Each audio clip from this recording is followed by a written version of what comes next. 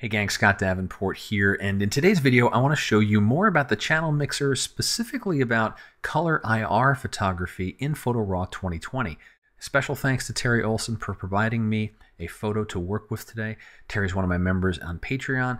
Thanks very much. If you want to see more of Terry's work, check the links below. Got pointers. You can check out Terry's portfolio. Now here is a color IR photo as it comes out of our cameras here, and it has this very unnatural looking color. Skies are orange, the foliage is, depending on what color the leaves are, it can be anywhere from awkward looking blue to anything here. This is more like an off-white.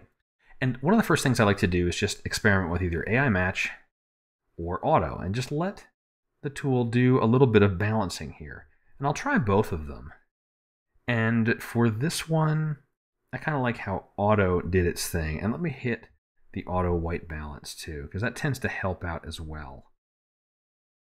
Let's undo that last auto change there.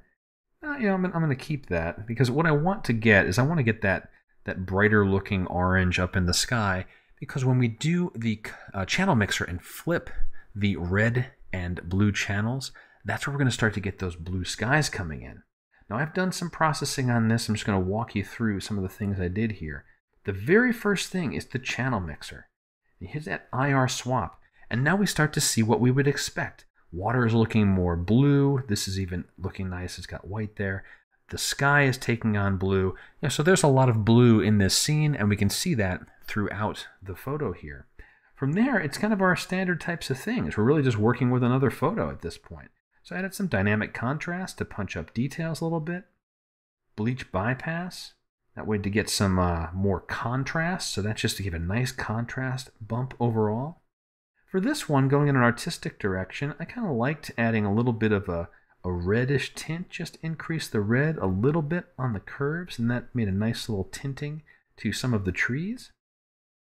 The tone enhancer, using one of the more detailed settings, this detail is way up here at 50, and that added nice punch to this foliage. A color adjustment, I'll show you that there. It's a variation on sky, again just bringing things into increasing blues and saturating things a bit. And then finally a vignette, just to draw the eye in there.